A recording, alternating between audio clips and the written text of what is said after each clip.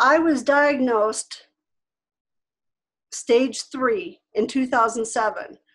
What happened with me is I'd been having my yearly mammograms. I never had any lumps. I never had any problems. There's no breast cancer in my family. I've been healthy all my life. I had no reason to think I had anything going on, except I developed an itch in my armpit. And it was an insatiable itch that it was crazy. I kept thinking it was my deodorant, that it was an allergy. But one night I rolled over in my sleep and it actually hurt.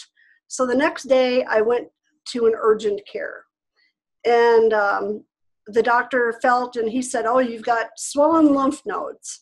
You know, you've probably got an infection in your body somewhere. You've got a cold, and, you know, come back in a couple of weeks if it's not better. And then he discharged me, but as for whatever reason, he said, wait a minute, I want to do one test. He said, I want to do an ultrasound of the area before you leave. So we went back in and he did the ultrasound, and I was laying there, and the tech, there was a big black area that I looked at, and she took a deep breath. She went, and I was like, what?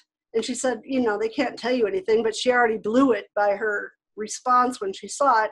She called the doctor back in, and he looked at it, and then went to the room, and he says, you need to get in and have some tests done. There's something showing up, and you need to have it looked at. The next day I called my gynecologist and he ordered a mammogram and an ultrasound of the area. And then I had a biopsy done.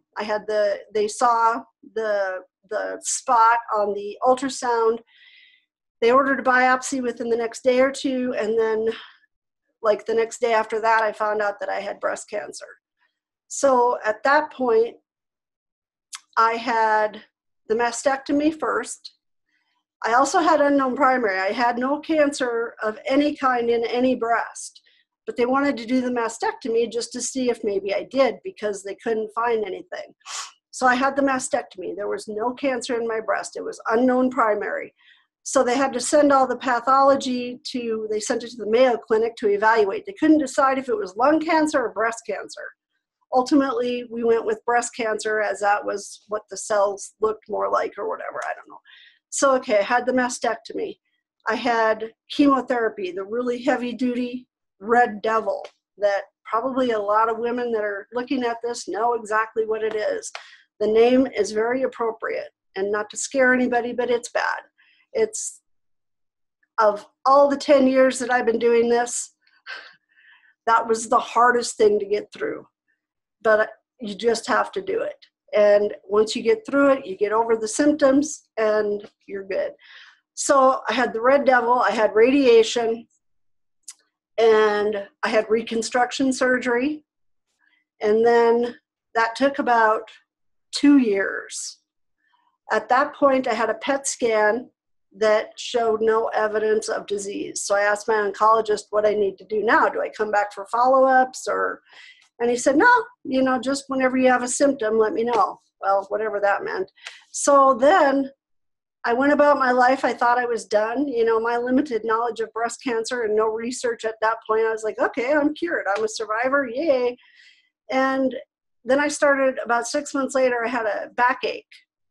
And I went in, you know, I'm kind of condensing this some, but I went in and I did a PET scan. That's when I found out it was stage 4. It had metastasized to my bones, to my spine. We did another chemo at that point and another PET scan after that chemo treatment was done, and it showed more progression. It was at that point that my doctor said, well, there's nothing we can do. You've got 12 to 18 months to live. Do you want to keep doing chemo that is obviously not doing any good, or do you want to stop and better enjoy your quality of life? I didn't like that answer. I talked to one of my other nurses. She said, get a second opinion, gave me another doctor's name. I went to a different doctor, and he's like, no. He sent my pathology to a friend of his. They evaluated it. He came up with a whole new treatment plan, totally going in a different direction, which had to do with this HER2 positive thing. And I've been doing different chemos. I've had regular and ongoing treatment of some sort or another since 2010. I might have a break here and there, but for the most part, I have been in some sort of treatment. I have never had the luxury since being diagnosed stage 4 of being NED, no evidence of disease. I've always had some sort of progression, some a little bit, some a lot. And if it's a lot of progression, we switch the treatment and see if that's going to work.